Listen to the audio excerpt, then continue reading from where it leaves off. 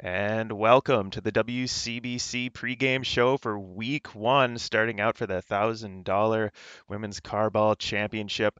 I'm joined by our two main casters today, Hunted and Nido Queen. Welcome. How are you two doing? Fantastic. Yep, just wonderful. So excited to get things going. All right, so let's jump right into it here. We got this first matchup between, the Crimson Wings namesake, Scarlet Wings, and Extreme Zone. Yeah, this one looks to be a pretty good matchup to start, the whole season off. Of course, the Scarlet Wings come into this placing second in the qualifier. They went 3-1 on that day. On the other side, though, Extreme Zone kind of sneaking in that last spot. They went 2-2. And they're looking to kind of start their season off right. And if they can take down the Scarlet Wings, that is an awesome way to do it. For sure. No, they're looking pretty good. It seems like Scarlet Wings has been playing together for a little while, so they seem to have their things all in a row. Extreme Zone, do you know if they've been playing as frequently as them, or they just come together for the championship? Right. So talking to Mjolnir about the team, they actually formed for the WCBC. All right. And, for them to go 2-2 in the qualifiers, they were, super happy Good with that chemistry. result. Yeah, it looks like it's working out. Yeah. So it's interesting. They did actually place the Scarlet Wings in the qualifier as well. Did Extreme Zone. Unfortunately, they dropped that series.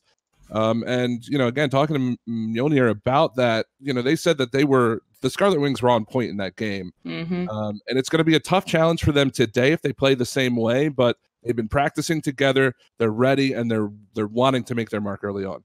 Right. And Scarlet Wings has that mentality. They don't want to underestimate anybody, so they'll be going out with the same energy, I feel like. Yeah, absolutely. Yeah, and then the second match we have here is Boosted E-Girls and 72 PCG. So tell me about those two. Well, this one I think is probably one of the ones. This one and the third match are probably the two that I'm most excited for on the day. Of course, I want to watch all the matches. I can't wait to get started. But Boosted E-Girls and 72 PC Gold, I think they both kind of had qualifiers that they weren't necessarily happy with. I think they both wanted to play a little bit better. They both went 2-2 on the day, so it's gonna be a close matchup. But I'm just not sure. I think it's gonna come down to which team comes out quicker than the other one. For sure. 72 PC, another team that's kind of been together for a couple weeks and been playing, so they got their chemistry all figured out. But I'm excited to see what comes out of it. It's going to be exciting matchup. Some yeah, and really notable. Yeah, I mean these two teams not playing in the qualifiers, so a little bit of a feeling out process, I would imagine, between the both of them. But 72 PC probably the more recognizable names because of their streaming and what have you. Right. But that doesn't mean that you can count out the Boosted E-Girls, because they when they play as a team, they can be quite scary. For sure. Well, we'll have to see if that experience playing, on a stream, it will help them give them that upper hand, or if that doesn't matter, it all comes out to the day. That's what I really like about Rocket League. It really just comes down to the day and who's ready to show up and show what they got. So yeah, and then next we have Witchcraft, who ended up going undefeated. They didn't even drop a game in the qualifier versus Basic Bitches, who got sixths in the qualifier. I think did they end 2-2, I believe? Basic did end 2-2. Yeah, we have quite a number of teams that ended 2-2 on the day in the qualifiers. But yeah, I don't know. I mean, talking earlier, Witchcraft, of course, going undefeated, as you said. They're having a little bit of issues with their roster getting here today. I'm hoping, crossing my fingers, that all three of them can make it. But If they do need to use a sub, does that kill some of the chemistry that we've seen from them? I'm not sure. That's something that we're going to have to watch. But even so, even if all three players are here, I think Basic has what it takes to try to match them, but they've got to play at the very top of their game. For sure. That's what I said for sure, and that's the person in question that we may not be seeing today. Exactly. But That's quality humor. yeah, I'm really excited to see what comes out of this matchups because, like you said, they came out undefeated, and I think it will really show what kind of team the main two players who will be stepping in for Witchcraft. Maybe they can adapt with a sub and be just as good. You never know. And then next on the docket, the last match of the day is Kayazi and Sakura Blues. And so this is probably the most, in terms of teams who did really well in the qualifier, the kind of most high quality matchup just in terms of that talent. With Kayazi. Yeah, it's going to be a high energy game, I think. Especially we watched Sakura Blues in the qualifier, and my kind of MVP on the day was Crimson, who is a Sakura Blues player. Absolutely popped off in the match that we got to watch her play in, and it's really exciting to see that kind of talent. But it's not just Crimson. Alice and Rose both played phenomenally, and if they can continue that, they're kind of like my sleeper team. I mean, granted, they took second, right? I mean, how can they be a sleeper if they take second through the quals? But everybody wants to talk about Witchcraft and how well they're playing, but you have to keep an eye on Sakura Blues, and I expect them to start fast this week. And they have a history with Kayazi too. They've played each other a few times, so maybe that experience with each other makes for some good games. Oh yeah, absolutely. So then tell me more about Kayazi and how do we think they're gonna do coming into this? We talked a lot about Sakura Blues, how they're your sleeper team, but can Kayazi take them out here in this fourth matchup? I think it's going to be closer than a lot of people think. I would imagine we go to 5 games in that series. I could very well be wrong and we see a 3-game sweep either way, but what Nita was saying is actually very interesting. They've played each other a couple of times in other tournaments, and Kayazi, they lost, I believe, in a best of 3, but then they ended up winning in a 5-game series in a later match in that same tournament. So they're kind of 1-1 with each other, which is why I think, again, that it's going to be so close. They're going to go to all 5 games. And I think, I'm not going to say there's bad blood there. I don't think anybody is really a rival, but at least that there's going to be that kind of like, look, we really want to win this game because we've lost to them before.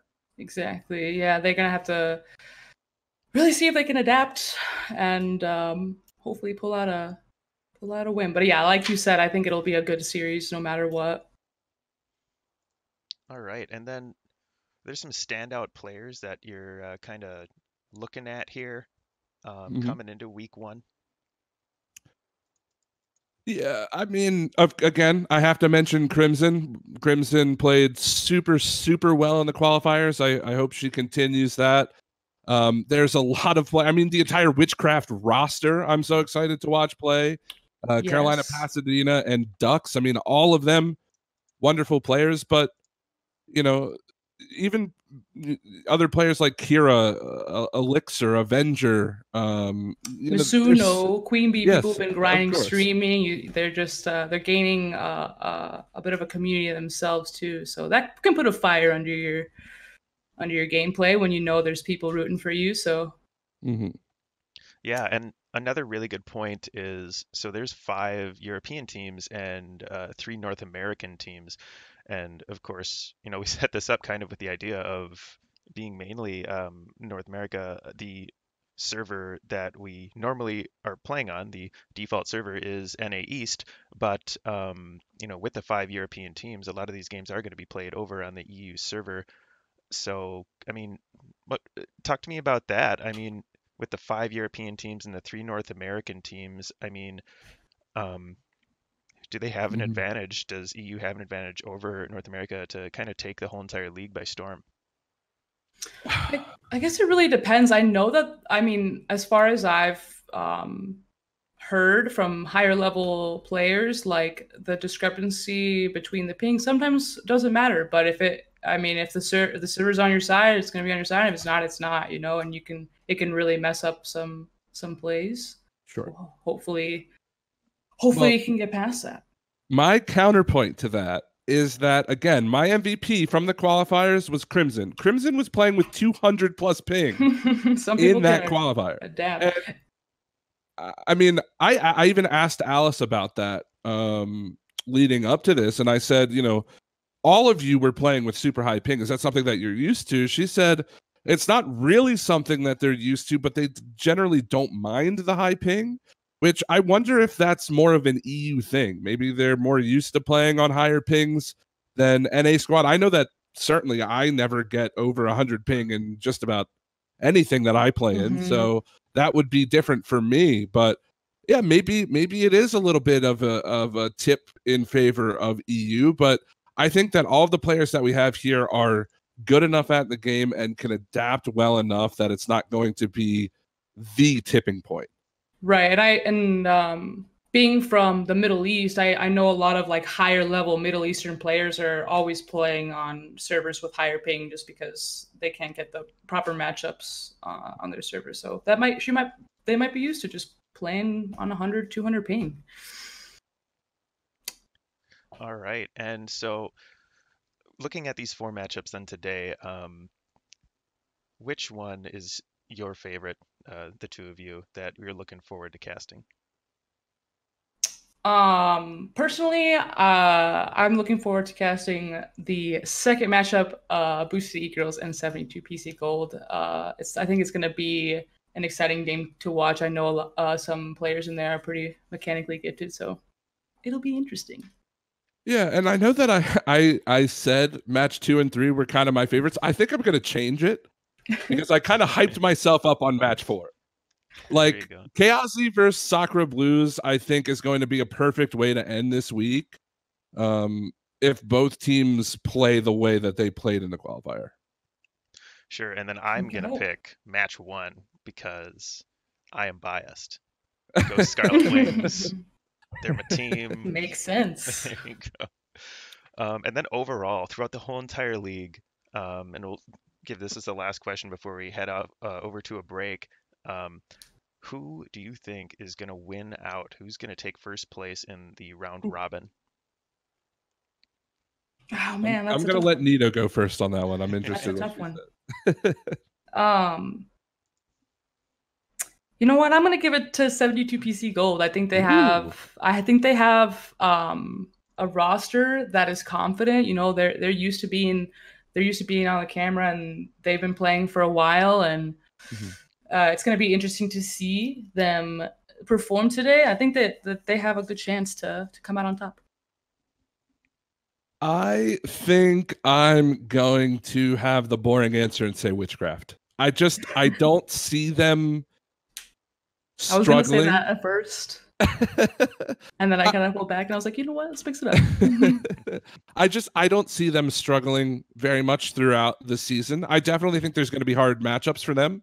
I think you put them against Sakura Blues, 72 PC Gold, even Chaosy. I think it's going to be a tough match, but I don't see them faltering. And if they do, they'll come back stronger the next week. So I have to go with Witchcraft, but I'm also kind of leaning towards one of these newer teams like Extreme Zone or Boosted, who kind of just came together.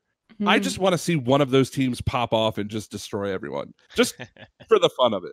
Right, baby. Like, this is the beginning of their career as a team. Yeah.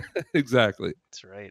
Yeah, I'm also going to go with Witchcraft. I just think that, Pasadena, Caro, and Ducks is just that is a monster roster, and I that's it. Like they're just gonna take everybody out. So I hope that we're gonna get some good games around there. I know that in the qualifiers, Scarlet Wings took them to overtime in one of the games. So there's hope there that I think they will be challenged. But overall, like you said, they'll probably come back and rebound for any challenges that they face. Um, so moving on from that, right before we go to break here, I want to note that, if you do hashtag relief in the chat window and follow that link, we are supporting the Power of Humanity Australian Red Cross to help those affected by recent fires in Australia. So go ahead and go to that and donate some money to a great cause. We will be right back here in about 10 minutes with our first matchup of Scarlet Wings and Extreme Zone, so don't go away.